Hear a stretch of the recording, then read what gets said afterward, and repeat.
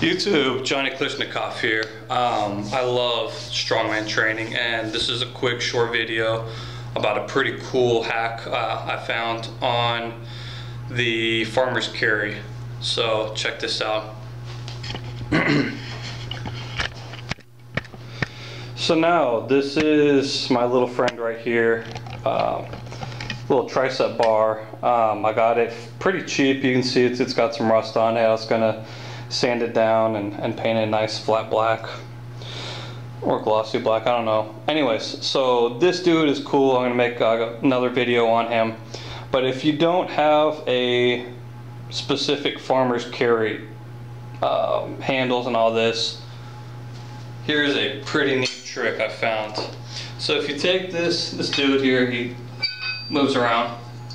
Take this dude, pick him up, you have a farmer's carry. Hopefully you will be able to see that.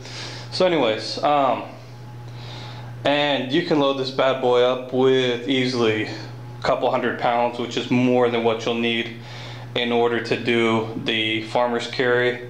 They're fairly pricey, the handlebars. It's like 100, 115 for a set of two. I got this dude used for $5. Clean it up, clean up the rust.